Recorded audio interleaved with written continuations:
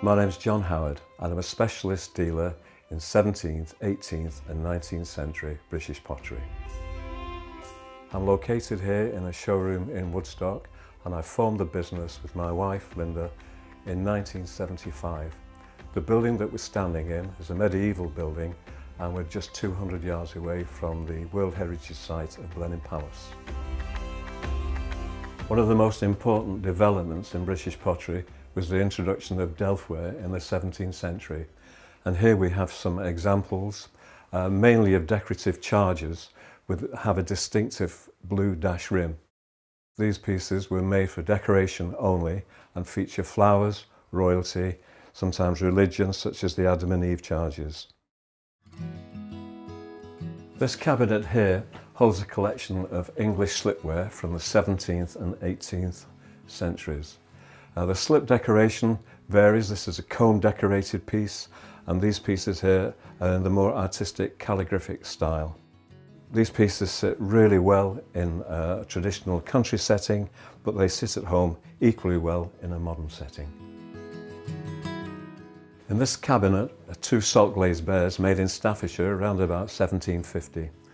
The heads of these figures lift off and the base would be filled with beer, and you could actually drink from the head of the bear.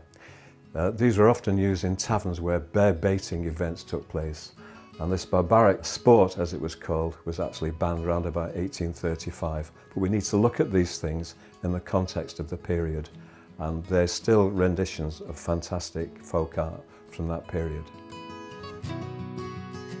We always carry a range of early creamware. All these pieces were made in the late 18th century.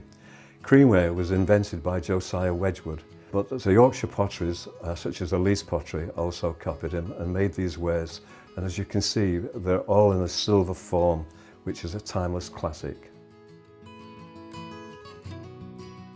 One of the interesting developments at the end of the 18th century was the introduction of decorative figures.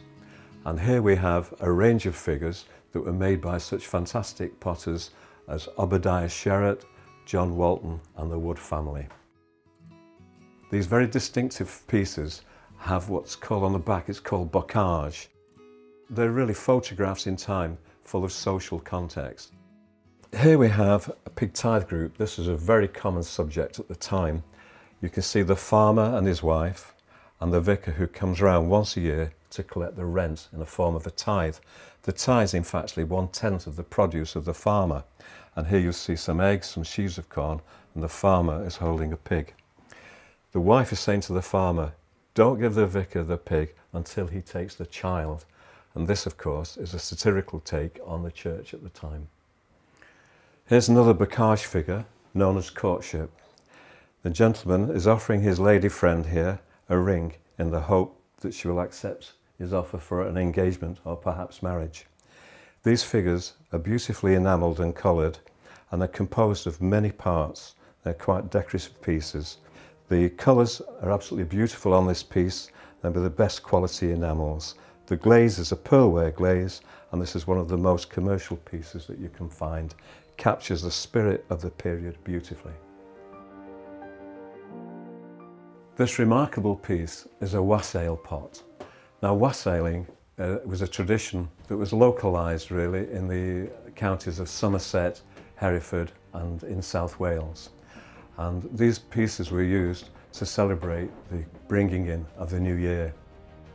These would have been taken door to door. They were full of ale and would be consumed as you was going around celebrating the incoming new year. This piece was specially commissioned for William James, and it was made at the Clay Pits Pottery in Cardiff. The chap on the top there might be William James himself, who is sat by a table of objects, and he's surrounded by chickens and birds and a fox, and the fox has got a mouse in its mouth. The pot is sgraffito decorated, which is a technique often used on slipware. The pot itself would be dipped into the white slip, which is underneath the red earthenware body, and then the decoration would be scratched or etched into the piece before it was finally finished with this beautiful honey glaze.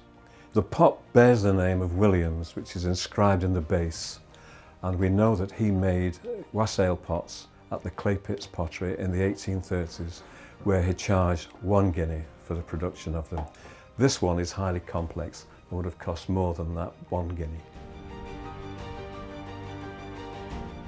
I hope you've enjoyed looking around the showroom with me at these various pieces of British pottery, which is one of the biggest collections on the market today. We've only touched the surface of what is here really, because there's so many other styles and types of pottery. If ever you're in the Oxford area, you'd be most welcome to come down and visit the showroom and look at these beautiful pieces from the past in more detail.